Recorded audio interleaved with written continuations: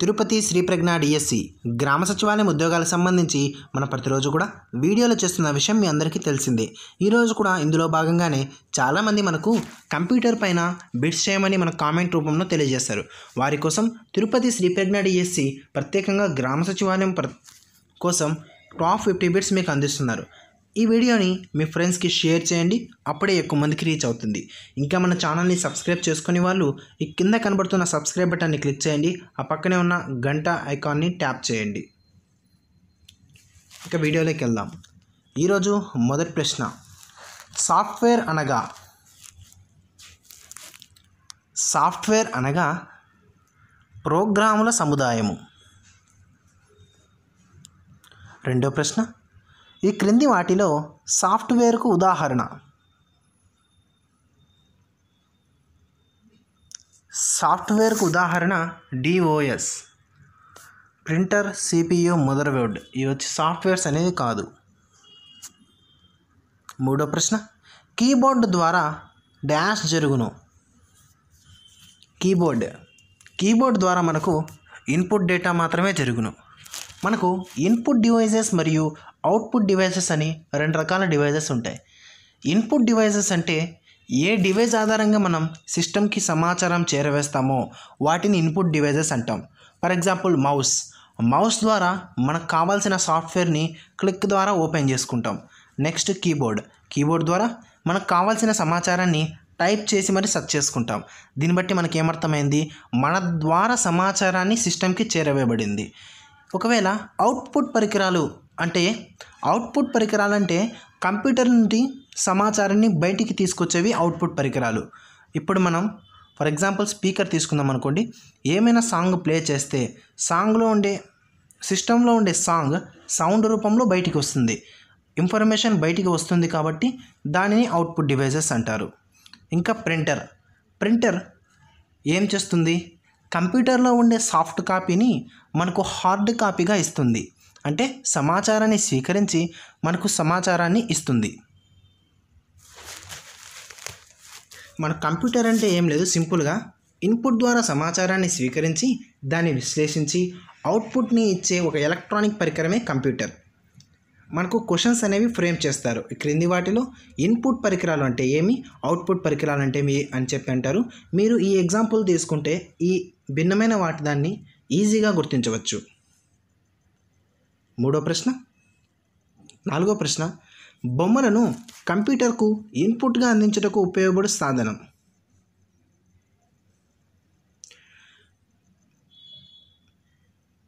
బొమ్మలను కంప్యూటర్కు ఇన్పుట్గా అందించడానికి ఉపయోగపడే సాధనం స్కానర్. ఏదైనా సరే మనం స్కానర్ ద్వారానే స్కాన్ చేస్తాం.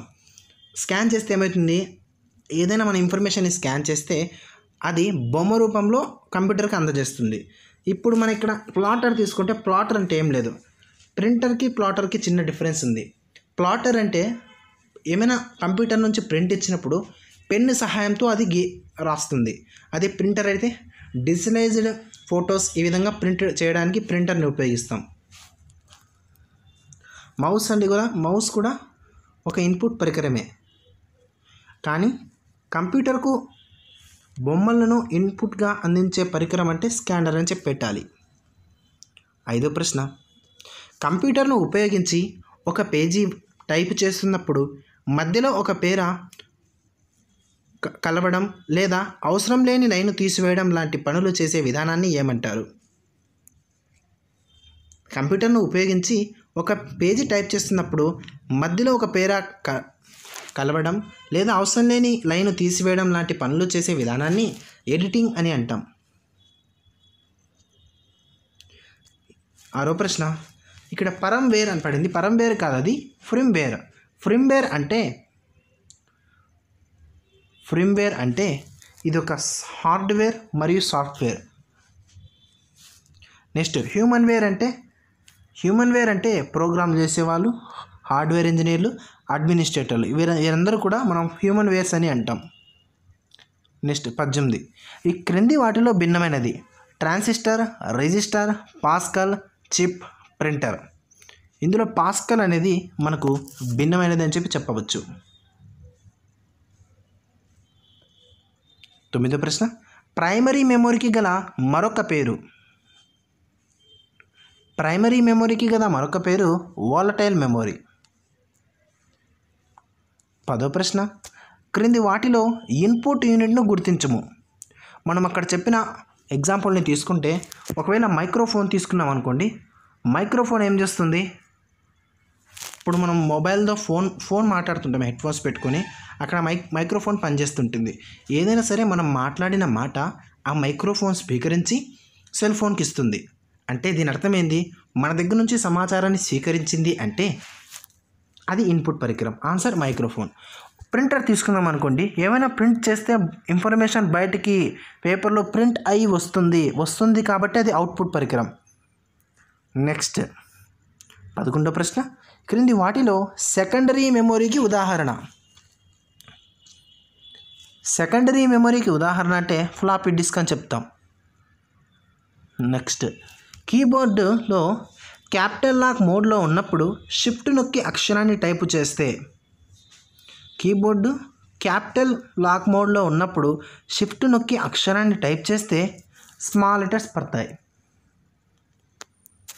ఒకవేళ క్యాపిటల్ లాక్ మోడ్ ఆఫ్లో ఉన్నప్పుడు షిఫ్ట్ పట్టి అక్షరాలు నొక్కితే క్యాపిటల్ లెటర్స్ పడతాయి. చిన్న డిఫరెన్స్ని మీరు తెలియజేసుకోండి. క్యాపిటల్ లాక్ మోడ్ ఆన్లో ఉన్నప్పుడు షిఫ్ట్ నొక్కి పదాలు టైప్ చేస్తే స్మాల్ లెటర్స్లో పడతాయి. క్యాపిటల్ లాక్ ఆఫ్లో ఉన్నప్పుడు షిఫ్ట్ నొక్కి అక్షరాలను టైప్ చేసినప్పుడు క్యాపిటల్ లెటర్స్లో పడతాయి. 13వ ప్రశ్న, కీబోర్డు మీద ఉండే డాష్ ఒక ప్రత్యేక పనిని కోసం ప్రోగ్రామ్ చేయబడి ఉంటాయి.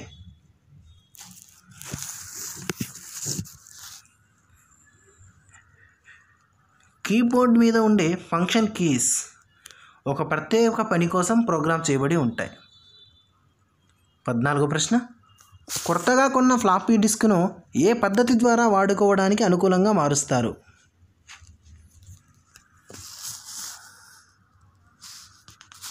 ఏ ఫ్లాపీ డిస్క్ అయినా కూడా డూప్లికేటింగ్ పద్ధతి ద్వారా వాడుకోవడానికి అనుకూలంగా మారుస్తారు. 15వ ప్రశ్న, DSDD అనే సాంకేతిక నామం గల 3/1/2 ఫ్లాపీ డిస్క్లో నిల్వ ఉంచగల డేటా విలువ.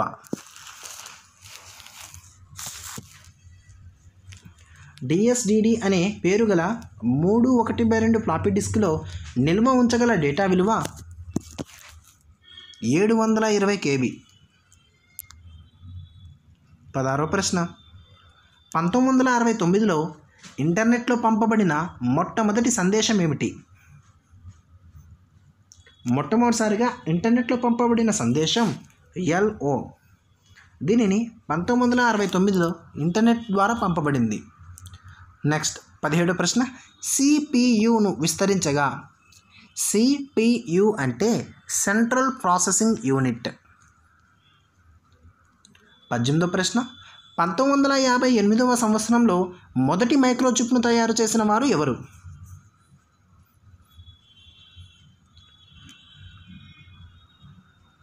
మొదటి మైక్రోచిప్ను తయారు చేసిన సంవత్సరం 1958. అది తయారు చేసిన వారు రాబర్ట్ నాయిస్ మరియు జాక్ కిల్బీ. ఇద్దరు కలిపి మైక్రోచిప్ను 1958వ సంవత్సరంలో తయారు చేశారు. 19వ ప్రశ్న, USB అంటే యూనివర్సల్ సీరియల్ బస్. 20వ ప్రశ్న, మనం నిత్యం వింటున్నటువంటి FMకు పూర్తి పేరు ఏమిటి? FM అబ్రివేషన్ చూస్తే ఫ్రీక్వెన్సీ మాడ్యులేషన్ అని చెప్పవచ్చు. 21వ ప్రశ్న, GPSను విస్తృతం చేయగా. GPS అంటే గ్లోబల్ పొజిషనింగ్ సిస్టమ్. 22వ ప్రశ్న, సమాచార సాంకేతిక విజ్ఞానం ఈ క్రింది వాటి గురించిన అధ్యాయం.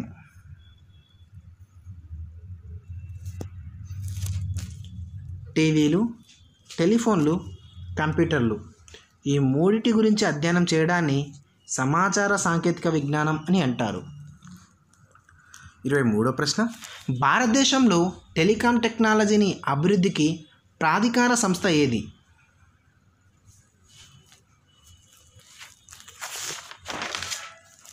C.DOT అనేది భారతదేశంలో టెలికాం టెక్నాలజీ అభివృద్ధికి ప్రాధికార సంస్థ. 24వ ప్రశ్న, కంప్యూటర్లో వాడు సంఖ్యామానం ఏది? కంప్యూటర్లో వాడే సంఖ్యామానం ద్విసంఖ్యామానం. దీనినే బైనరీ డిజిట్స్ అని అంటారు.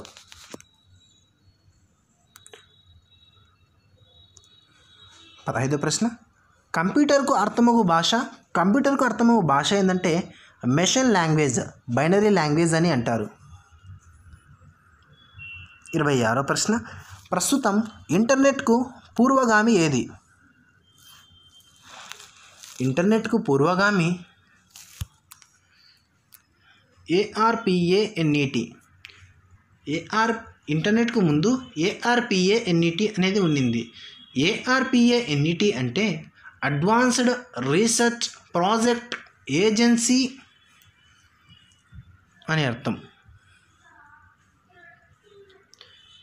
ARPANET అంటే advanced research project agency network అని అర్థం. 27వ ప్రశ్న, ప్రపంచంలోనే అత్యధిక సామర్థ్యం గల సూపర్ కంప్యూటర్గా 2018లో మొదటి స్థానం పొందినది ఏది? ప్రపంచంలోనే అత్యధిక సామర్థ్యం గల సూపర్ కంప్యూటర్గా 2018లో మొదటి స్థానం పొందినది సమ్మిట్ను అమెరికా తయారు చేసింది. 28వ ప్రశ్న, జార్నెట్ ఈ గవర్నెన్స్ ప్రాజెక్టుకు ఏ రాష్ట్రానికి సంబంధించినది? జార్నెట్ ఈ గవర్నెన్స్ ప్రాజెక్టు జార్ఖండ్ రాష్ట్రానికి సంబంధించినది. 29వ ప్రశ్న, మ్యాగ్నెటిక్ డిస్క్ డాష్కి ఉదాహరణ? మ్యాగ్నెటిక్ డిస్క్ అనేది సెకండరీ మెమొరీకి ఉదాహరణ. సెకండరీ మెమొరీకి మరొక పేరు నాన్ వాలటైల్ మెమొరీ.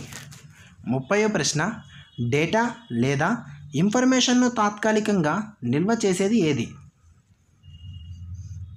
డేటా లేదా ఇన్ఫర్మేషన్ను తాత్కాలికంగా నిల్వ చేసేది రిజిస్టర్. 31వ ప్రశ్న, హై లెవెల్ లాంగ్వేజ్లో రాసిన ప్రోగ్రామ్ను మిషన్ లాంగ్వేజ్లో మార్చేది ఏది? హై లెవెల్ లాంగ్వేజ్లో రాసిన ప్రోగ్రామ్ను మిషన్ లాంగ్వేజ్లో మార్చేది కంపైలర్.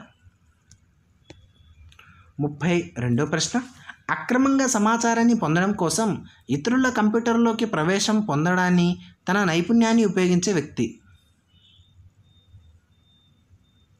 అక్రమంగా సమాచారం పొందడం కోసం ఇతరుల కంప్యూటర్లోకి ప్రవేశం పొందడానికి తన నైపుణ్యాన్ని ఉపయోగించే వ్యక్తి హ్యాకర్. 33వ ప్రశ్న, డివిడికి ఉదాహరణ? డివిడి అనేది ఒక ఆప్టికల్ డిస్క్. 34వ ప్రశ్న, కంప్యూటర్ చిప్స్లోని 2 ప్రధాన కారకాలు ఏవి? కంప్యూటర్ చిప్స్లోని 2 ప్రధాన కారకాలు ప్రైమరీ మెమరీ చిప్ మరియు మైక్రో ప్రాసెసర్ చిప్. ఆన్సర్ 1 మరియు 2. 35వ ప్రశ్న, father of modern computer Allen Turing. 36వ ప్రశ్న, క్రింది వాణిలో కంప్యూటర్ భాష ఏది? ఇందులో కంప్యూటర్ భాష అనేది ఏది లేదు. ఆన్సర్ నన్. 37వ ప్రశ్న, ల్యాప్టాప్ని ఎవరు రూపొందించారు?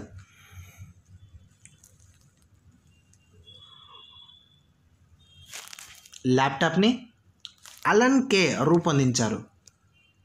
38వ ప్రశ్న, మనం కంప్యూటర్లో వాడే కీబోర్డులోని కీస్ ఎన్ని? మనం కంప్యూటర్లో వాడే కీబోర్డ్లోని కీస్ 104 నుంచి 108 వరకు ఉంటాయి. 39వ ప్రశ్న, భారతదేశంలో సూపర్ కంప్యూటర్ ఏ శకంలో ప్రారంభమైంది?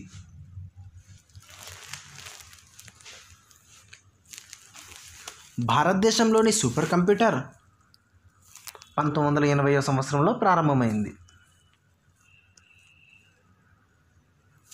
40వ ప్రశ్న, ప్రపంచంలో వేగవంతమైన 4వ సూపర్ కంప్యూటర్ అయిన క్రెటెనైన్ను ఎవరు రూపొందించారు?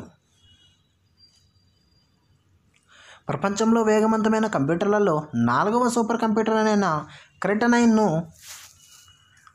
అమెరికా రూపొందించింది.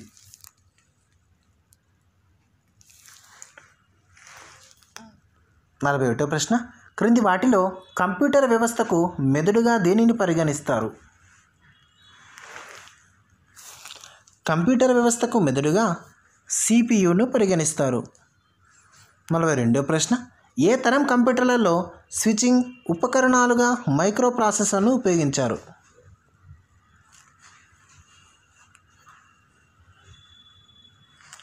స్విచ్చింగ్ ఉపకరణాలుగా మైక్రో ప్రాసెసర్లను 4వ తరంలో ఉపయోగించారు.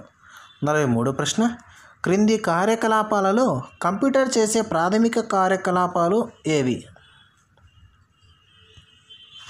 ఇందులో కంప్యూటర్ చేసే ప్రాథమిక కార్యకలాపాలు అంకగణిత ప్రక్రియలు, తార్కిక ప్రక్రియలు, నిల్వ నిక్షేపత, ఇవన్నీ కూడా కంప్యూటర్ చేసే ప్రాథమిక కార్యకలాపాలు. 44వ ప్రశ్న, కంప్యూటర్ అనే పదం డాష్ భాష నుంచి ఉద్భవించింది? కంప్యూటర్ అనే పదం లాటిన్ భాష నుంచి ఉద్భవించింది. 45వ ప్రశ్న, పర్సనల్ కంప్యూటర్ సృష్టికర్త ఎవరు? పర్సనల్ కంప్యూటర్ సృష్టికర్త ఎడ్వర్డ్ రాబర్ట్.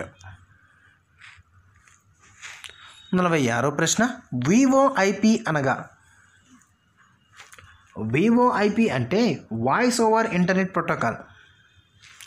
47వ ప్రశ్న, ఈ క్రింది వాటిలో మదర్ బోర్డుపై బిగించబడని భాగం? మదర్ బోర్డుపై బిగించబడిన భాగం ఫ్లాపీ డిస్క్ డ్రైవ్ అనేది మదర్ బోర్డుపై బిగించబడిన భాగం. 48వ ప్రశ్న, ఈ క్రింది వాటిలో దేనిలోని ప్రోగ్రాంలను మనం మార్చలేము? రోమ్లో ఉండే ప్రోగ్రాంలను మనం మార్చలేము. రోమ్ అంటే రీడ్ ఓన్లీ మెమొరీ. 49వ ప్రశ్న, ఈ క్రింది వాటిలో చిన్న స్టోరేజీ ఏది? కిలోబైట్ ఇక్కడున్న వాటిలో కిలోబైట్, ఈ క్రింద ఉన్న వాటిలో చిన్న స్టోరేజీ. 50వ ప్రశ్న, మొదటి ఎలక్ట్రానిక్ కంప్యూటర్ని అభివృద్ధి చేసింది ఎవరు? మొదటి ఎలక్ట్రానిక్ కంప్యూటర్ని అభివృద్ధి చేసినది జేవి అటన్సాఫ్.